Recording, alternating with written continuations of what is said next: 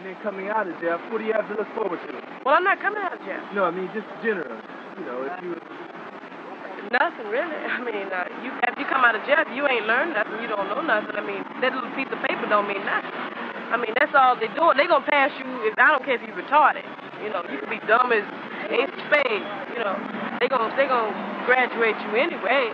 What you gonna do with it? What am I gonna do with math? Math, yeah. What I'm gonna do with math, what I'm gonna go into is for the police force. That's the academy that I'm going in. You're a police for that. I'm gonna try it. What you gonna take? I'm gonna be a nurse, a male nurse. Yeah.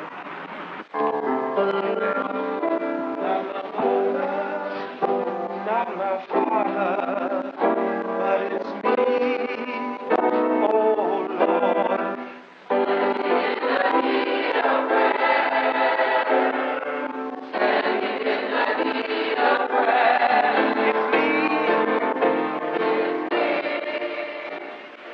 I used to watch television a lot, you know, and all I would see is a white man using guns in order to defeat the Indian. Everywhere I turn, you know, they use violence, you know, wars to win over things, you know. And that's the only way I can see that things could be accomplished.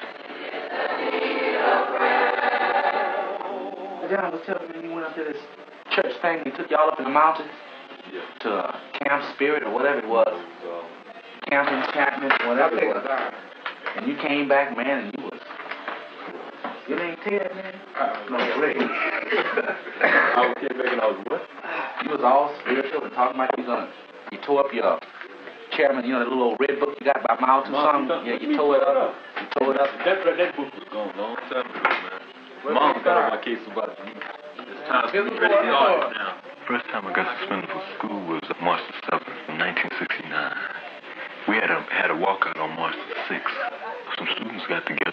They protested against teachers that wasn't teaching and books that was made when I was born back in 1954. So.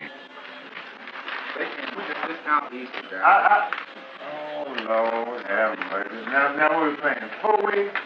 Well, if we play partners, you know they would have a damn chance. I went over to Adams, and the students on campus, some students knew me. And they thought I was going to do the same thing over at Adams that happened over at Carver.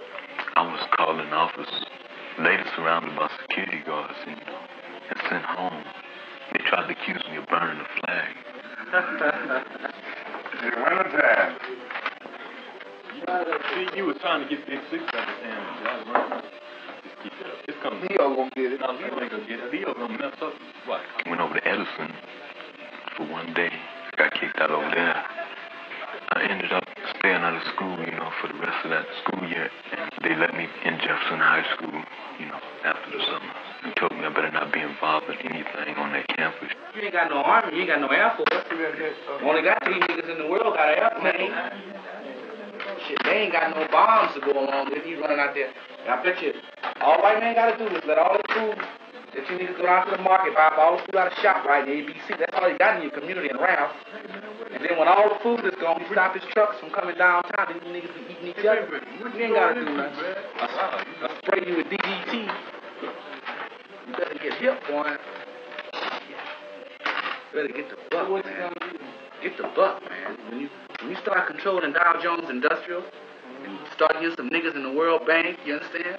You get some niggas up there in Westinghouse, and every time the president want to raise the price of gold, he got to call 12 of us in and 6 of them, then we saying something. I have 2 brothers besides myself and a stepsister. One brother's 21 now. He's in the Marine Corps. Another was my twin brother. I say, man, I'm a future temptation, brother. Remember that. I'm your twin brother. Freddie, you know, he's interested in music. He has a singing group, you know. He's been with him for about 4 or 5 years now. There's a lot of people that mess with Reds in the community, but they usually, you know, take them at night, you know, and at parties, and you're ready to go to parties. But I see young brothers and sisters, you know, smoking weed all day, you know, at school, you know, at night, you know, and just about wherever I go, you know. But usually in the daytime, it's only a small minority of black young people, you know, that take Reds, but they would smoke marijuana. Y'all plan to make marijuana legal. At first, when marijuana's in the black community and the Chicano community, they say, well, just control them, you know. But then if the white people start seeing their white kids use marijuana and say, hey, this guy gonna put my kid in jail, we gotta do something about this. So they can say, let's make marijuana legal.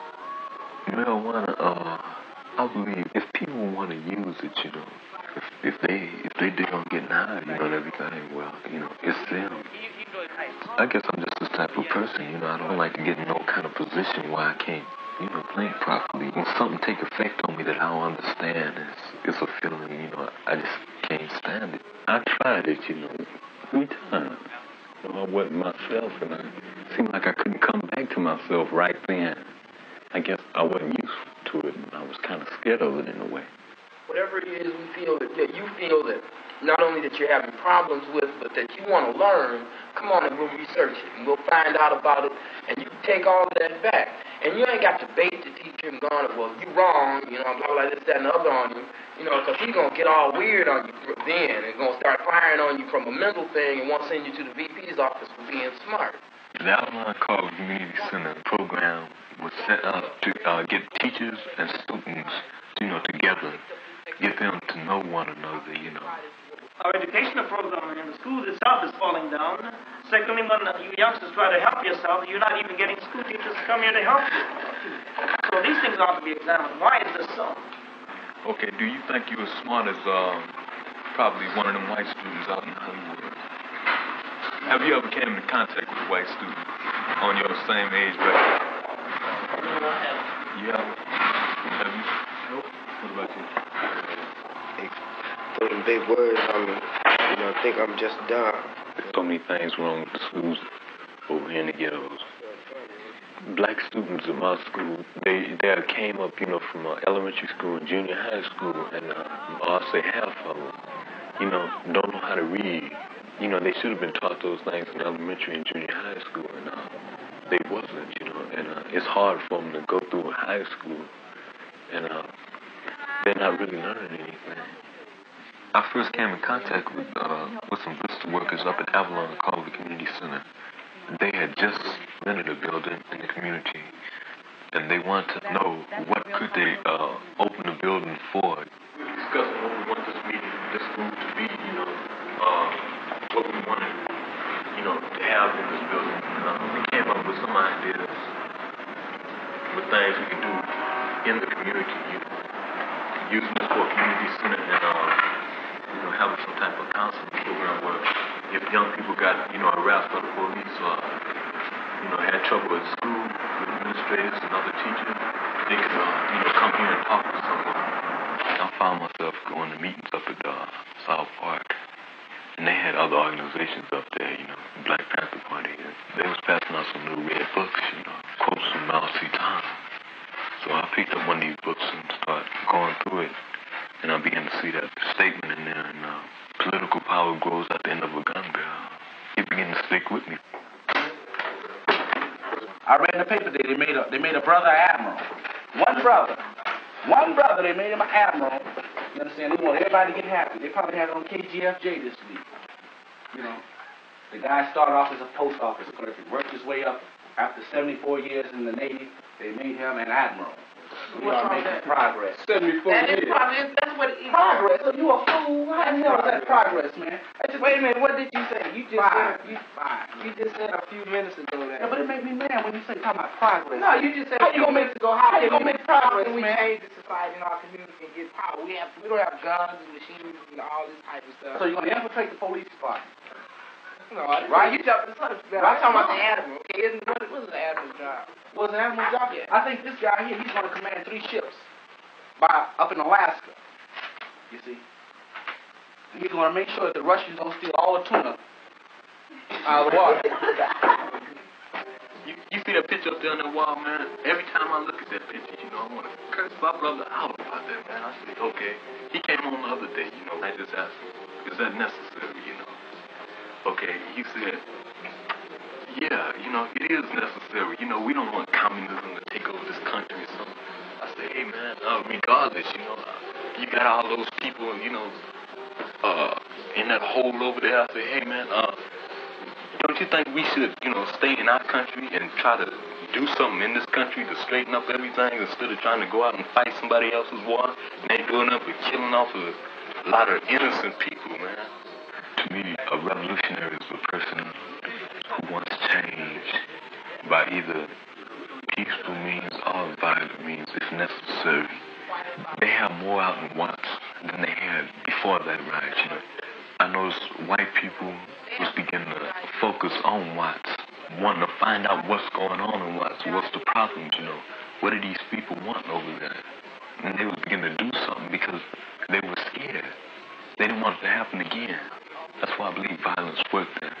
The Black Panther Party started off, but every little youngster I see wanted to be a Black Panther, you know.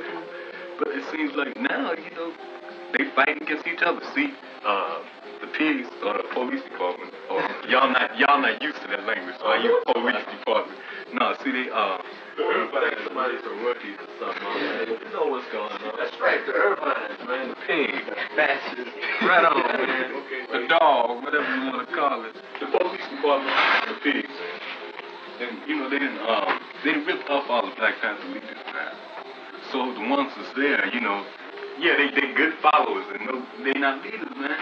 See, they stopped the free breakfast program. You just said they had all the leaders. Maybe that's all they need, another leader. Another leader ain't gonna do nothing but get ripped up again, send to prison, and get shot or something. We'll get more and more and more. Hey, man, how far can we go?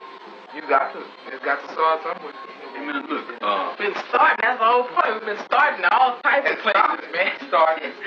No, starting to be destroyed.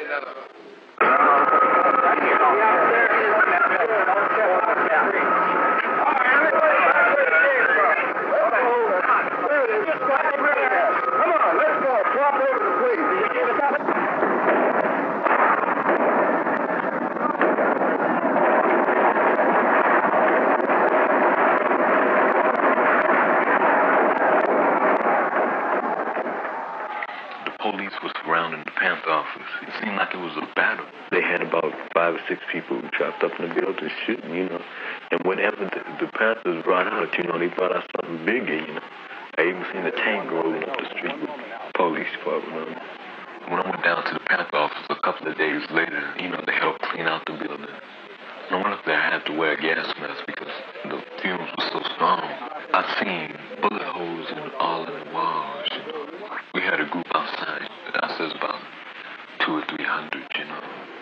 A police car came around, and a man got up out of the car and said that this was an unlawful assembly, you know, would you please disperse? The people didn't leave, you know. So the police, they got out of their cars, and they started beating heads again. And one of the sisters that was out there was Angela Davis. She got beat that night. From that incident, I realized that we can't use the gun because if we pick up, you know, a 45, you're going to pick up a rifle. You know, if we pick up a rifle, you're going to use a tank. So I guess we're just going to have to wait. Members rise, and don't be ashamed. Oh, Jesus Christ, the Lamb of God, and written down my name in the kingdom. I think for myself, you know, regardless to what other young people think, you know, I think I judge from experience, you know. I guess I want to be myself, be somebody new, you know, instead of somebody saying, oh, yeah, he's like Malcolm X. I want to say he's like Teddy Gibson, you know, for me, whatever that is, you know. Come out to the house of God. And as we come, Master, we know that it's no business of our own, but it's by the grace of God that thou hast brought us this far. We pray, Master, for the blessing upon each and every one which is in the building.